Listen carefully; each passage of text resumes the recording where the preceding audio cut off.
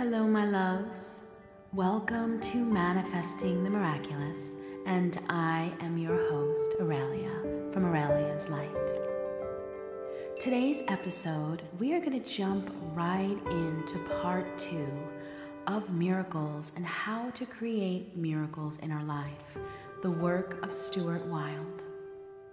In the previous episode, we talked about all kinds of ways how we can use imagination, understanding the universal law, understanding life's mission, the nature of beliefs, and everything that our mind believes limits us, and how to break through those obstacles. And tonight we're going to focus on the action plan, the miracle action plan that could help take our dreams into reality.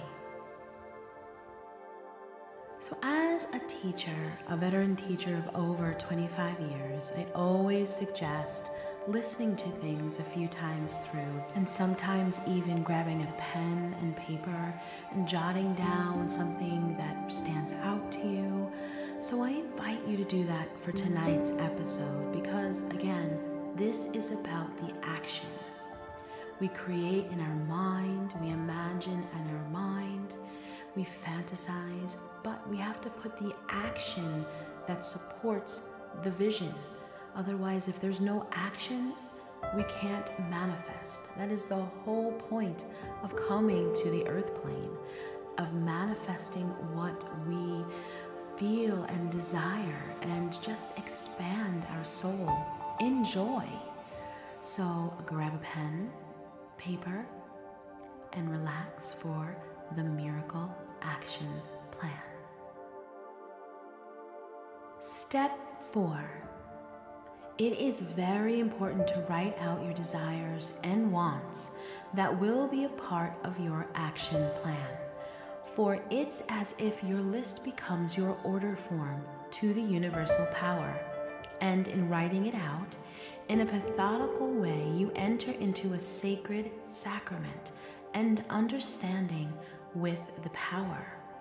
It now knows what is important to you, as you've presented a formal document saying so.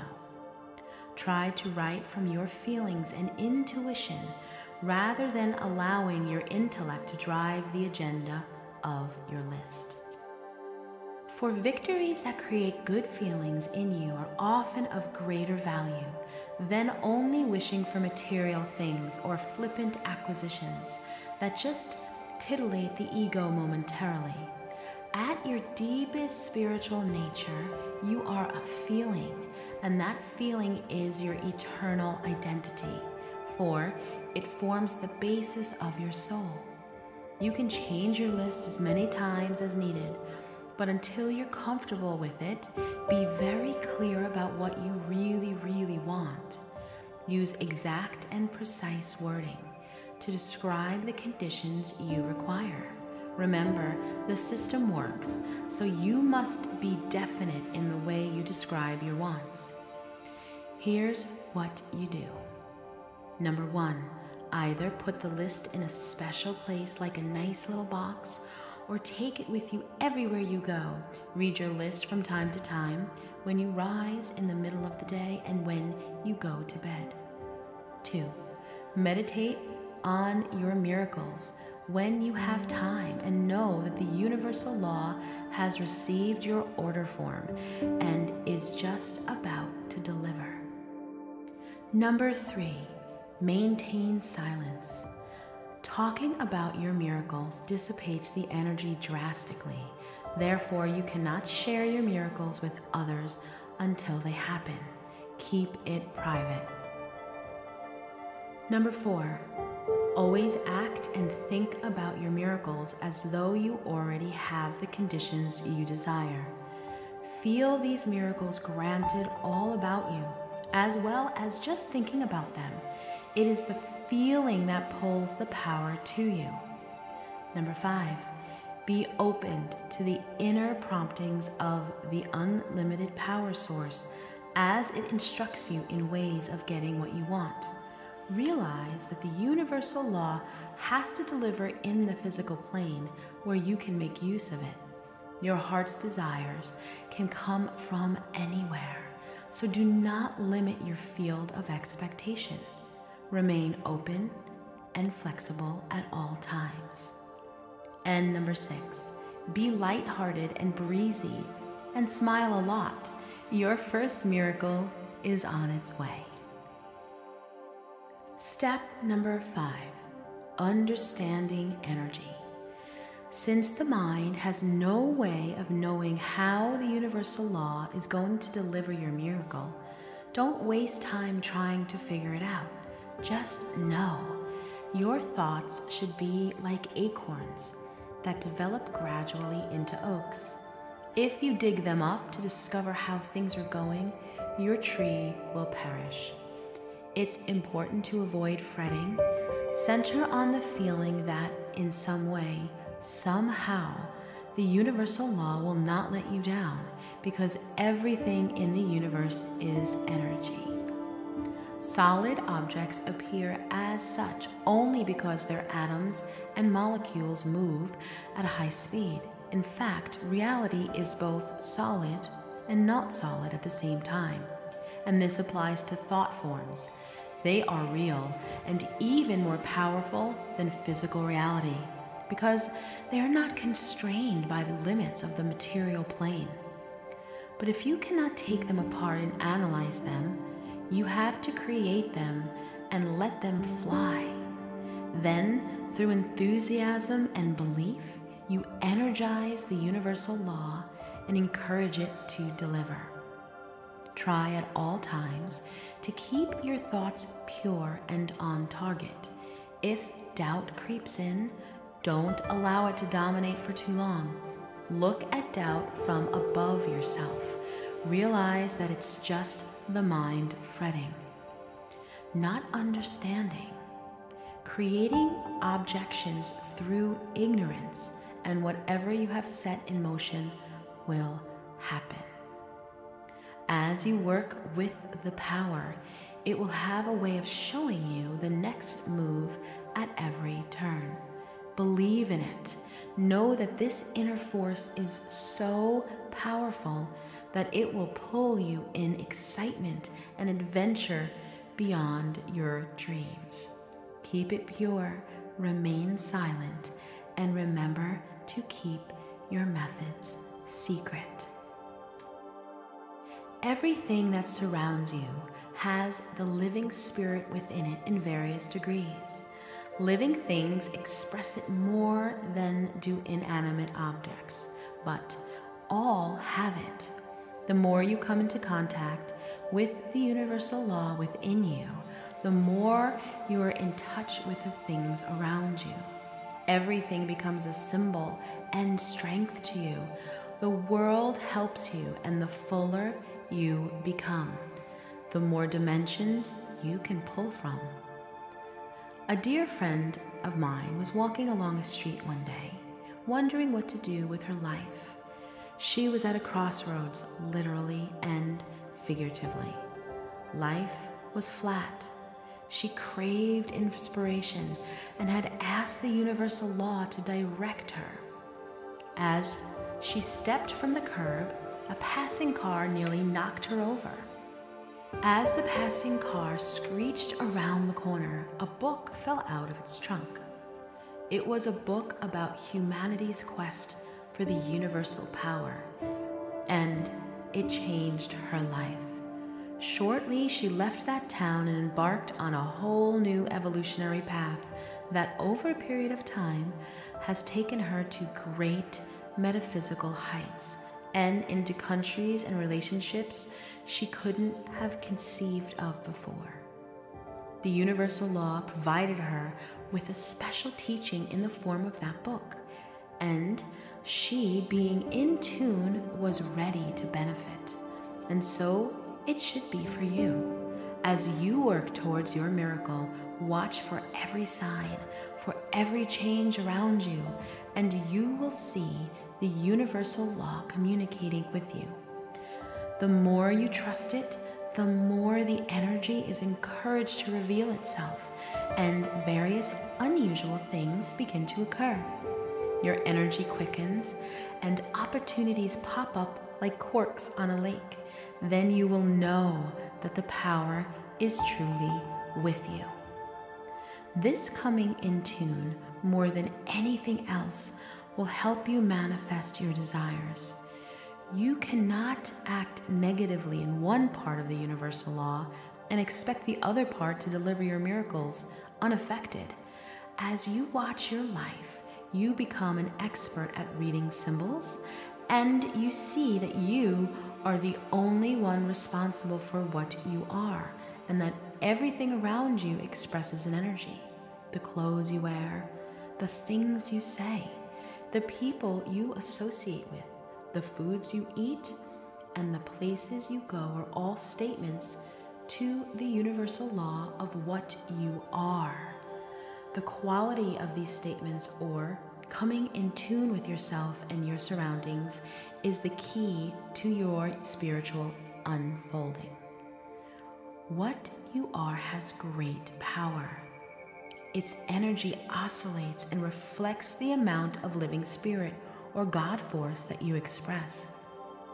The more you work on your life, the more you accept responsibility, and the more energy you will have, the greater will be your expectations. Suppose you have a special project in mind and you want to be sure that you have the maximum possible energy available. Let's say you're heading for a job interview. You have put the job on your miracle list.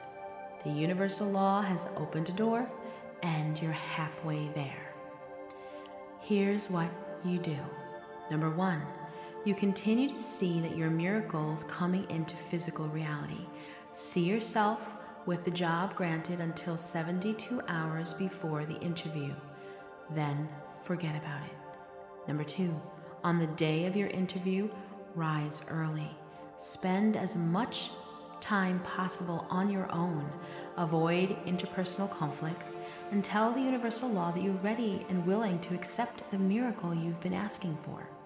3, abstain from energy-lowing substances such as alcohol and drugs. Eat lightly.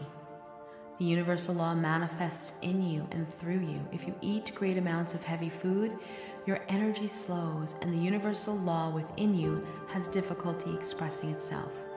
You should have salads and fruits and other natural healthy items in sparing quantities, and always stay away from junk food. Number 5, before you set off for your interview, relax a moment. See the situation as flowing and positive. If you already know the person you'll be meeting, see him or her in your mind's eye, happy and smiling and receptive to your energy.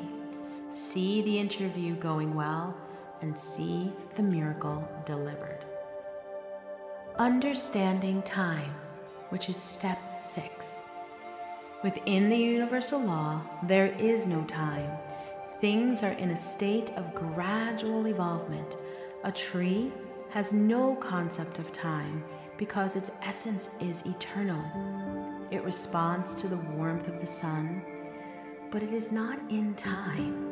It develops from a seed, expanding gradually to full maturity.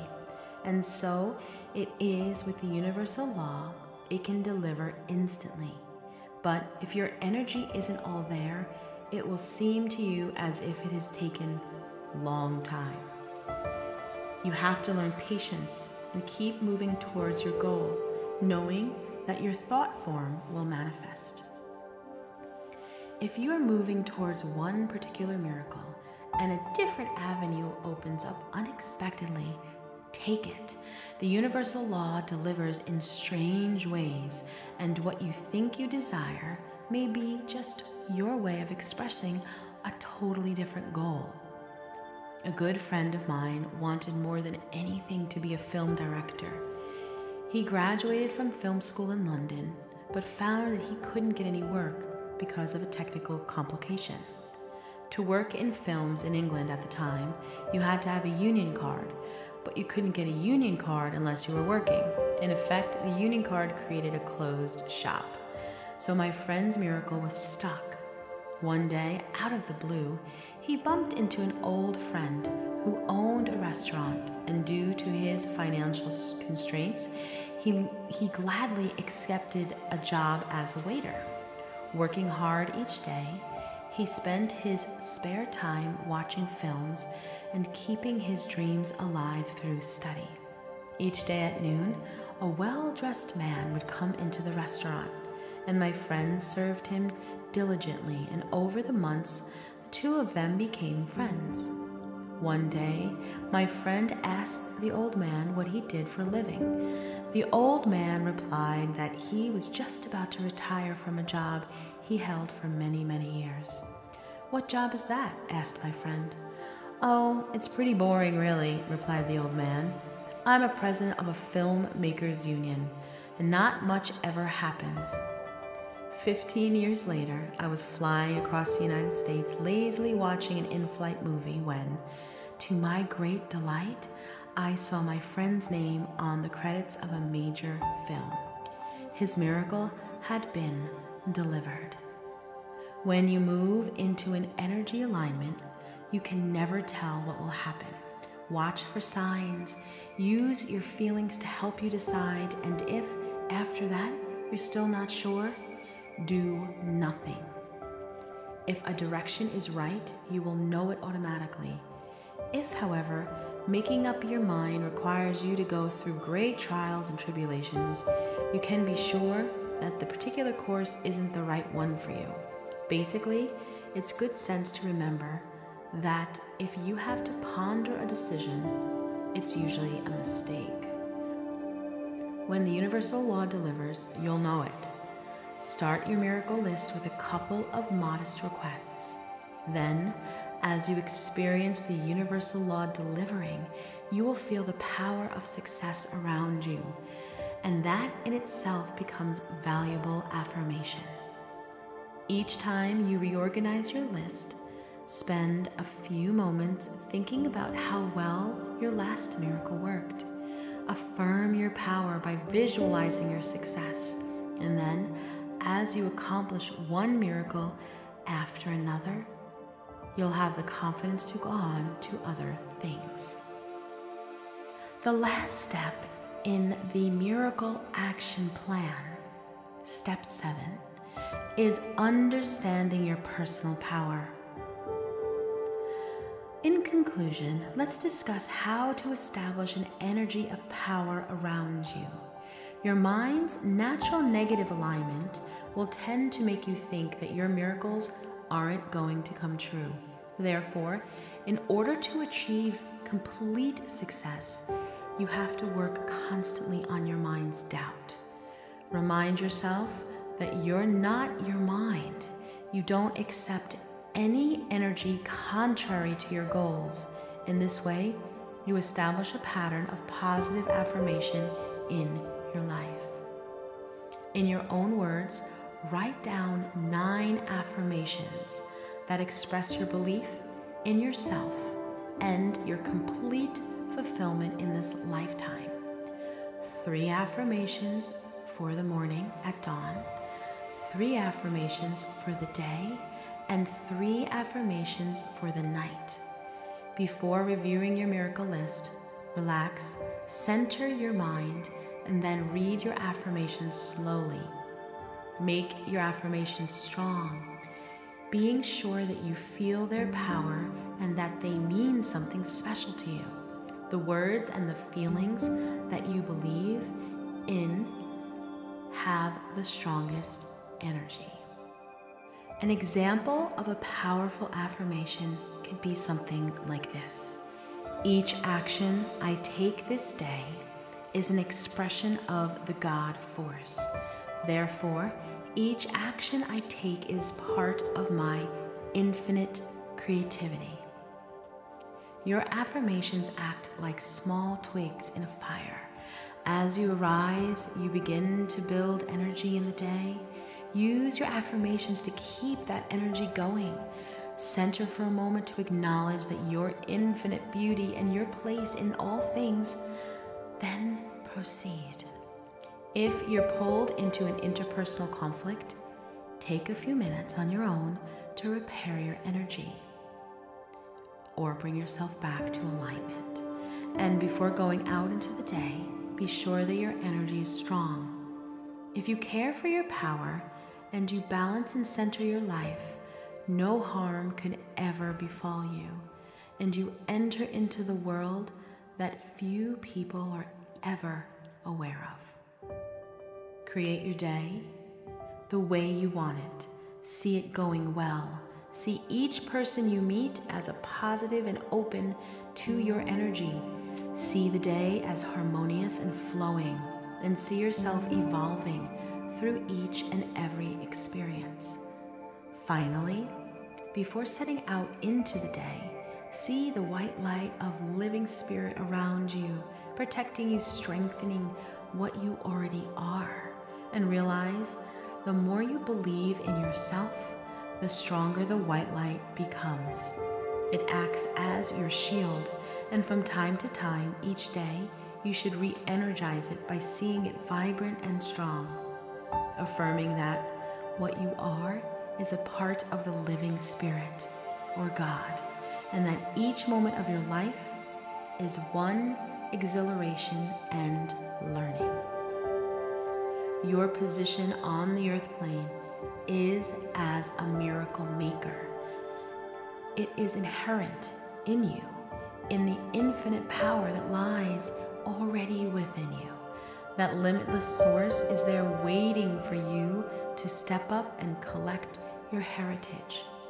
And when you do, the power will always be with you. And that is guaranteed. So be it.